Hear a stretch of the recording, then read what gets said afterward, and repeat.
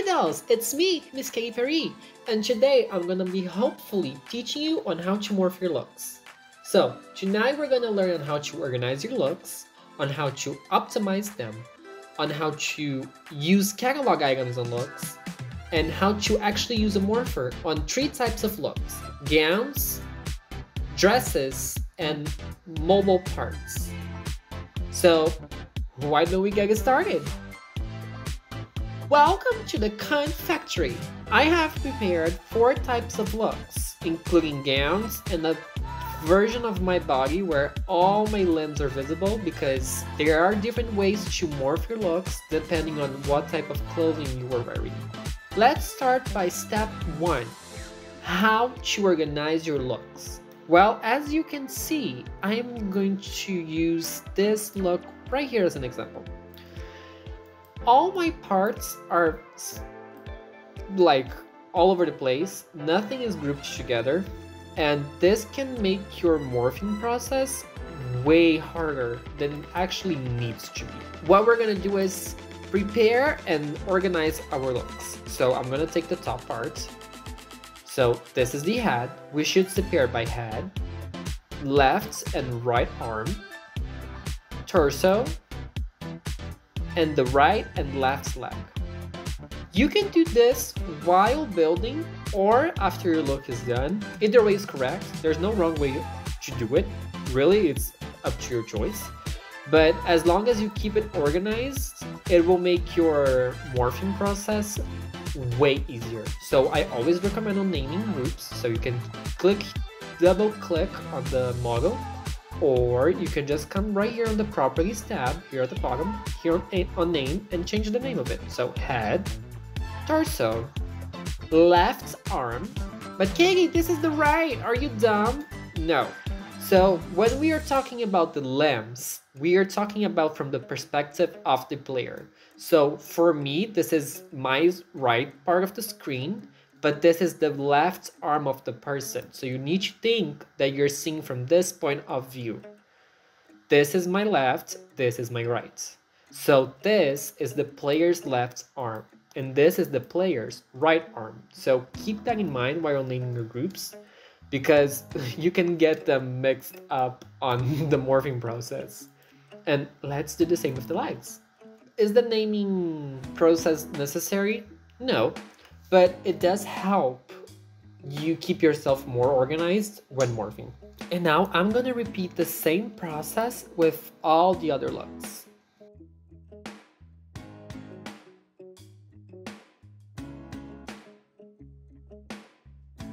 Well, actually, let me stop right here. So we ran into some trouble right now. So, Katie, this is a dress. I don't really have legs. Although they are underneath the dress, because me, Katy Perrie, I like to keep the legs under the dress because I think it adds more detailing, but who cares? But I don't want them to move, Katy, because otherwise they're gonna be clipping all over my dress. So what we're gonna do, everything like that should stick to the torso, for example, a skirt, a mermaid dress, a cape, a train skirt, anything really that connects with the torso in some type of way should be in the torso. So also the neck should be on the torso. Let me make that very clear. So all this is the torso. We're gonna name this, all of this part, torso. So there will be no left and right leg group. There will be only torso, right arm, left arm, and head. Same for this look right here.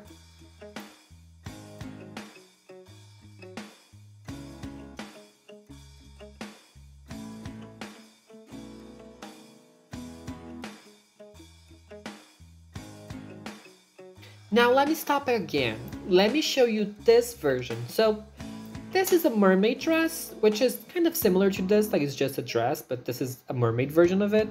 And this is also a mermaid dress, but this is made out of legs. So these are my legs. These are my legs that are exactly here, but they're shifts in a V shape to create the illusion of a mermaid gown. Most gowns in road drag are done like this. as I know. Mashed queens like myself don't have that trouble. We can just mash a gown. But normally you would make your legs into a V and add a skirt at the bottom. So how do I make this into a mermaid skirt morph? Well, the same way we did here. Everything that should be the skirt will be in the torso. So everything here that is quote unquote legs are in the torso because they are not legs in this case, they are a part of the dress.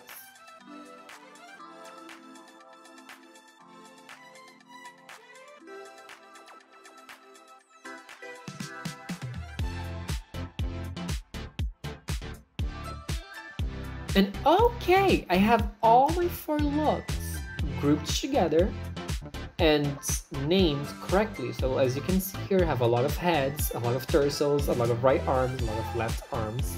So they are all these groups right here. But we are not done organizing the look yet. Before we move on to any other step, you need to make sure that your look is anchored and has its collisions off. And it's the whole thing. It's not only the torso, it's not only the legs, it's not only the arms, it's not only the head. It's the whole thing. The whole look needs to be anchored and have its collisions off. Now that we have our looks organized, let's work on optimizing them. Well, Katie, why do we need to optimize the look? Well, let me give you an example. Let me use this look right here because it has more parts to it. As you can see, I have added some light stoning to the bottom. It's pretty messy. These looks were made pretty quickly just for tutorial reasons, but I made some stoning right here, and it may not look like much, but it is. So if I come here and select it, and unselect the legs and the skirt mesh, you're gonna see right here on the properties tab that we have 238 items selected. In my case, 200 items for a morph, it's kind of a lot, but not really depending on the look that you're doing. But you need to think that this is only the bottom part of the skirt. If this was an actual look of mine, there would be way more stoning over here. There would be stoning at the boobs. I would have jewelry. I would have gloves. I would have more accessories in the hair. I would have even more stoning throughout the dress.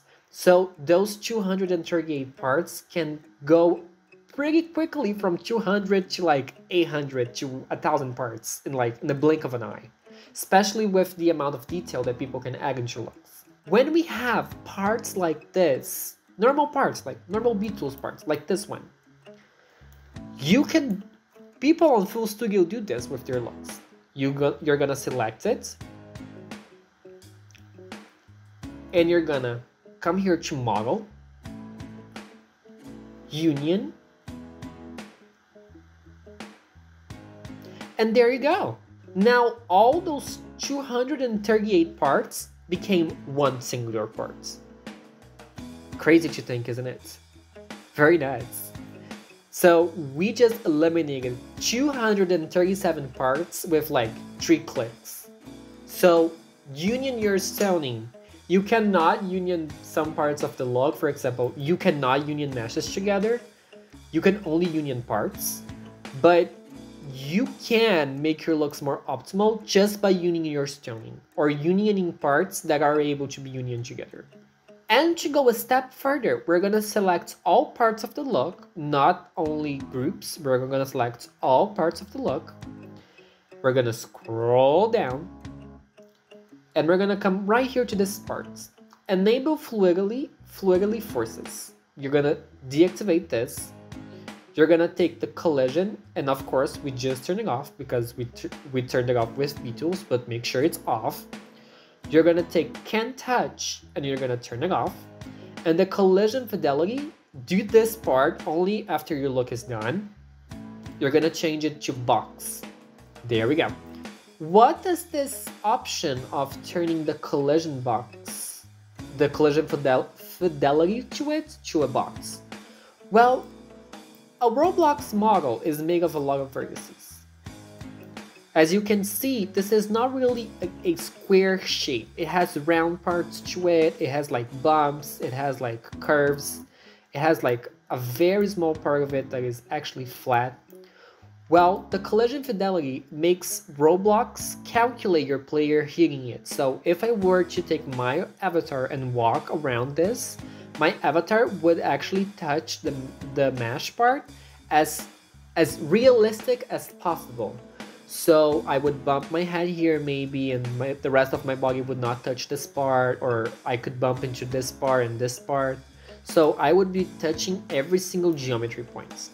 When you change the collision fidelity to a box, so what happens is, instead of my player touching this part realistically, what it's going to do, it's going to touch it as if it were a box. So what Roblox will actually calculate is if the actual mesh was this. Roblox is calculating the collision of it as if it this. This is the mesh on the collision map right now. Instead of being this is the collision right now for the leg. So it's way less vertices for Roblox to calculate while you have your Morpher. So that's an amazing thing. So always make sure to check this box every time you have your look done. So collision fidelity, box. And now for small details, you can take the cast shadows part and turn it off. For example, tiny stones don't need to really emit shadows, so you can turn them off. Wigs, I will say that this varies, but this wig in particular does not look great with shadows on, so I always keep them off. Ears, I think it's such a small detail that I really don't think that the shadows should be on, so I keep them off. But with big parts of the body, I would say it's worth keeping them on. Right now my graphics on Studio are low, but the shadows is what appears on the grounds around your player, of course. But if they are off, those shadows will not appear. So sometimes it can make your shadow look kind of wonky. If you're a person that likes a lot of detail like I do, you will go like to just only necessary parts and turn only those necessary parts shadows off. But you're gonna keep the body on, so at least on your shadow you're gonna look cute as well. But if you really want to go nuts with it and make your look the more optimal as possible, turn all shadows off. Double-sided. Double-sided means that the mesh is double-sided. This will depend on the mesh you're using. This, I don't really see a difference on performance. I can only see it making your look worse because it changes the appearance of a mesh. So I wouldn't touch this. This doesn't really make a change. But yeah, always keeps your shadows off when you can. Always turn your enable fluid forces off. Always turn can collide off and can touch, and make your collision fidelity a box in the whole look. And the shadows are optional, of course. So now I'm going to repeat the same process on every single look.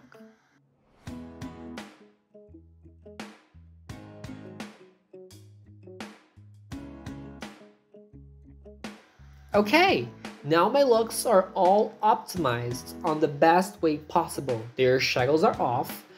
They are all with the collision fidelity on boxes. The collisions are off, the can touches are off, they are all anchored. So they should be in line to be the most optimal that they can. Well, but let's say that you like to wear jewelry to your looks, but you don't really want to add those studio jewelry sets because they can be very laggy. A jewelry set in Studio can have up to like 500 parts in a single earring. They look gorgeous, but I wouldn't really recommend them for filmed long terms if I were you, unless if you have a very basic look on, or if you know how to optimize it correctly. But if you would like, you can use catalog items. I compare to these two items right here. I use this plugin right here. By the way, I will be making all plugins that I wear in this video available in the description below, so don't worry. So I'm gonna take this catalog ID that I have prepared here just to show how the catalog inserter works. I'm gonna place the ID here, insert, and there we go. We have the catalog ID added into the studio. But with everything comes a price. When it comes to using catalog items in looks, you need to do a little bit of more work. I'm gonna show it with these earrings, for example. As you can see, they come in this little hat thing because it's a catalog item, so it's an accessory. So what you should do is, you need to take this off, delete that part. You can delete the part scale, the hang attachments, and the touch interests. You only need the special mesh and the handle. You can Ctrl X this, or just cut it or copy it, and then you can paste at original location using your right button or using Ctrl V. So right now we removed all the unnecessary things that would make this part unmorphable.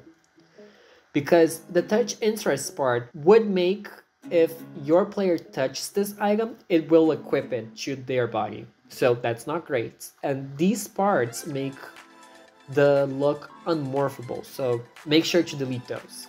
I'm gonna make this as well for this necklace. So again, delete the thumbnail configuration.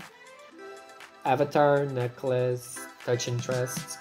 I'm only gonna keep the handle and delete these hats. And there you go. Again, the items need to all be anchored, have their collisions off, shadows off if you want, can collide and can touch, and that's it.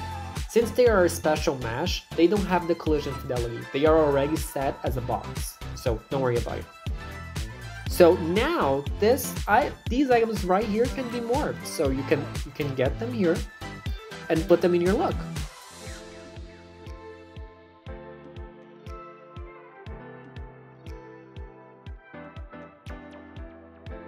There we go. So I'm now going to put the items on their respective groups. So the necklace should go in the head. I mean, the earrings should go in the head. And the necklace should go on the torso. By the way, I know they are named handle. You can rename them. Don't worry about it. Feel free to rename them if you would like. I don't because I'm lazy. But if you would like to, you can rename them. So let's move on to the exciting part, which is actually morphing the looks. So now that we have organized them and make them as optimal as we can morph them on their respective ways. So let me start with this type of body right here. We're gonna be using an ADR morpher. Who created this? I don't know. I assume that they were aliens because I could not tell you. But at the same time, I'm thankful it's here. An ADR morpher has this transparent part which represents an R6 player size. So this is only a reference for you. You shouldn't be taking this as a copy and paste. So your arm shouldn't be disconnected from your actual torso. Your head shouldn't be inside of your neck. No, don't worry about it. This is just a guide. So let me start with this look right here. I'm going to take Hue and we're going to move it over. We're going to take the model resize plugin.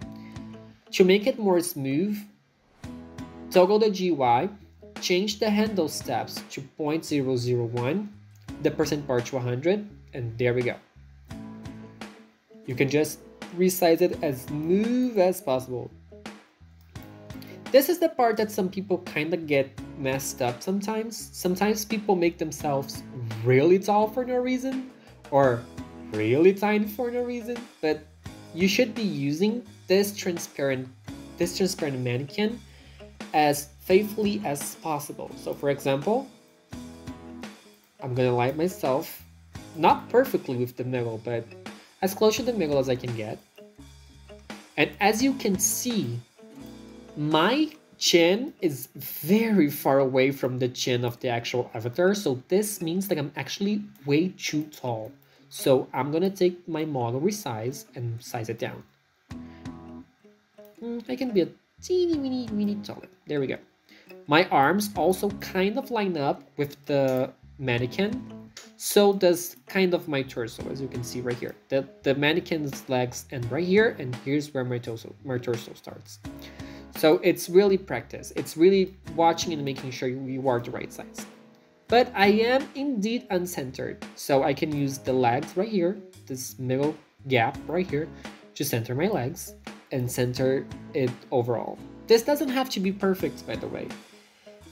You can make this as crazy as you want, but you will be looking wonky when you walk around. So it's good to have a close call on it. Now that we have it, we're going to do a Ctrl X, select the rig, go to this little cog thing, make everything transparent, and turn the transparency of the button to 0 again. Is this step necessary? No, but it is more aesthetically pleasing nevertheless. So here in the head, we're gonna right click and paste our original location. There we go. We are not fully morphed though. Here on the head, we're only gonna keep the head group. So torso, Ctrl X, selects the torso of the ADR morpher. So ADR morpher, torso, paste the original location. Right leg into the right leg, right arm into the right arm, left leg into the left leg group, and left arm into the left arm group. That's why I was very insistent on making you name your groups. This makes this process way more easier because it's just a game of matching what you're doing. So whatever you want to go on the torso needs to be on the torso group from the morpher. Whatever you want to be on the right leg and right arm, it just needs to be inside of this group of the morpher. Although we have the weld tube part right here, you don't weld anything. Just ignore this. This is the mannequin part that we were talking about. So don't worry about it. You don't need to weld anything when it comes to morph. Okay, so let me choose one of the gowns to morph. By the way, all 3 of these gowns would morph in the same way because they are all a quote-unquote mermaid dress. So the torso goes to the torso and we have no leg groups. So it's basically the same process as this one, we just don't put anything on the legs. And if you were to have like a waist skirt, you would also put it on the torso. Most skirts go on the torso. You will barely put anything on the legs. So be aware of that. If you want something to stick to the legs, feel free to. But I would recommend putting all types of skirts on your torso. So let me take this gown right here and bring it over so we can morph it and test it out. I will be repeating all the process, so I'm scaling it down, I'm lining myself up with the mannequin, and now I'm cutting the look, making the morpher transparent, and making only the button visible, coming here to the head, pasting to the original location, and doing the whole process. So torso, into the torso, paste at the original location, right arm into right arm, paste at the original location, left arm at left arm, paste at the original location, and the head is already in the head. So there you go, this look is already morphed. Morph is as simple as that, it's just matching groups. There's really nothing bigger to it than that. It's just that sometimes people forget to make sure that the morphs are anchored and have their collisions off. The buttons have collisions, but they don't matter. But if you want to be sure that everything's correct, make sure everything is anchored, make sure everything's off, just so you prevent a problem. So let's go out and test the other morph. And well, here we are. Again, this look we already tested, and it works just fine. And here we go. Here's our next look. And as you can see, it works just fine. Of course, I cannot really show it really well to you because I don't have admin in here, and I'm really lazy to get it, but you get the gist. And well, this is really all you need to know about morphing. There is nothing more to it than this. I recommend watching the video calmly and, you know, stop, do it on your look, try it again. It's okay to get it wrong the first time. Everyone does it. It's fine. Morphing sometimes, it's really easy, but sometimes you can go like on autopilot, and when you test out the morph, you're gonna notice like the dumbest mistake of all time. Which is okay. We are humans. We are allowed to make mistakes. Again, all plugins that I used in this video will be on the description below, together with my Twitter and my other social medias. And yeah, I hope you all have a fun time morphing and that you're able to learn it well from this video. So I hope I helped, and I will see you all very soon. Bye, queens!